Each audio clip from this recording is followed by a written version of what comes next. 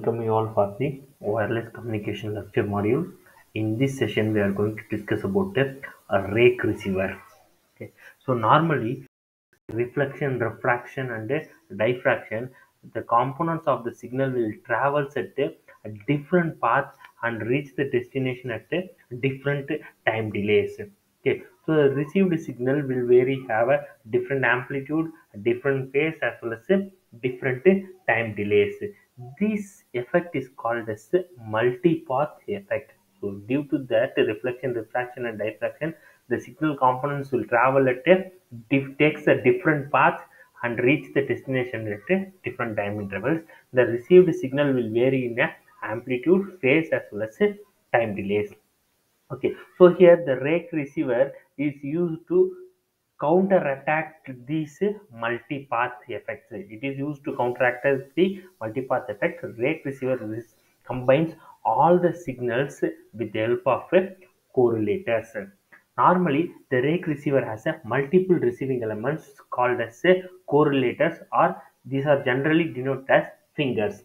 So, for example, look at the diagram here. This is the rake receiver which has a three core M correlators. Okay, so these M correlators are called M fingers of the rake receiver. So each of these correlator will receive the time shifted version of the signal. Okay, so then the received signal will phase shifted and time delayed. Okay, so after the providing phase shifting and time delaying, okay, the signal will get summed up. Okay, and finally, with the help of an integrated and decision making devices, okay, then the signal is demodulated and detected. So this is the concept of rake receiver. So it receives multiple copies of the signal. So those each of the received copy is provided with the help of one correlator. Normally this is called as fingers of rake receiver.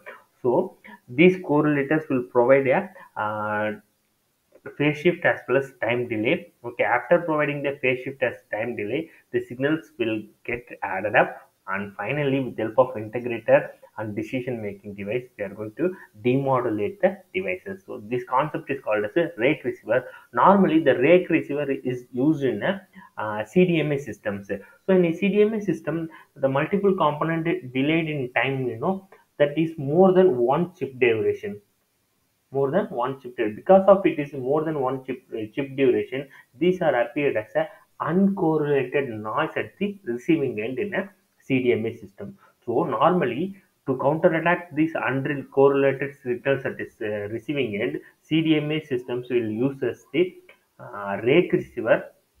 The Drake receiver provides the it used to combine the delayed version of the signal so that it can able to increase the SNR of the received signal. So this is the application of the rake receiver.